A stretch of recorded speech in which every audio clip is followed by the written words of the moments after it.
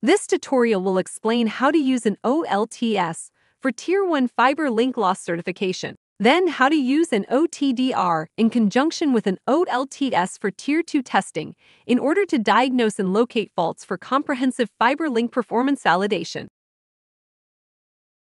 The necessary equipment for conducting this type of testing includes an OTDR, such as the FTBX 730D, along with two optical loss test sets, such as the MAX 945 and the FTBX 945.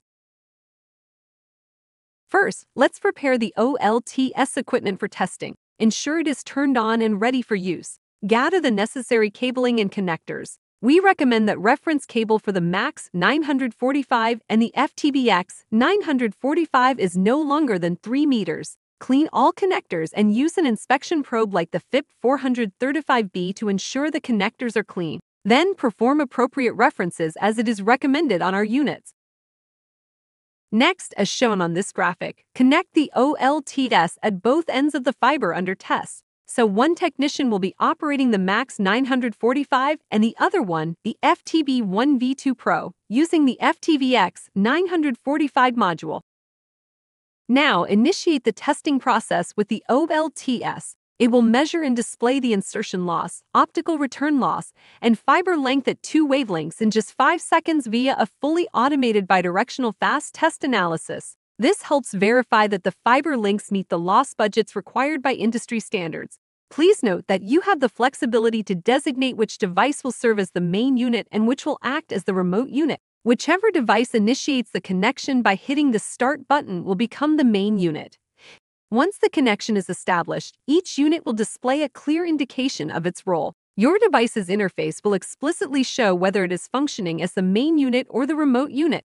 For your information, the new real-time continuity feature is included in the MAX 940 and 945. Both the main and remote units will emit visual and audible signals to indicate to technicians on both ends that a connection has been established on the specific fiber under test. This enables technicians to commence testing immediately, thus saving time on each fiber tested.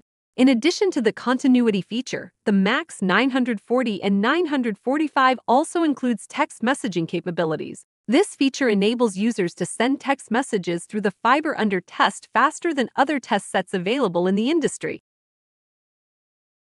Before commencing Tier 2 testing, ensure that Tier 1 testing using the OLTS has been completed to verify that the fiber links meet the required loss budgets. Let's move on to Tier 2 testing using the OTDR. As shown on the graphic, only one technician will be required. Gather the necessary cabling and connectors. We recommend the length of the launch cable usually is between 15 meters and 1 kilometers. Then clean all connectors, following the same process we use to prepare the OLTS units.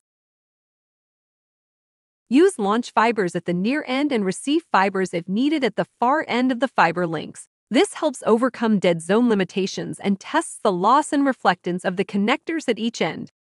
Connect the OTDR to the launch fiber to test the link. Initiate the iOLM measurement. iOLM dynamically locates and identifies all network components and faults with maximum resolution.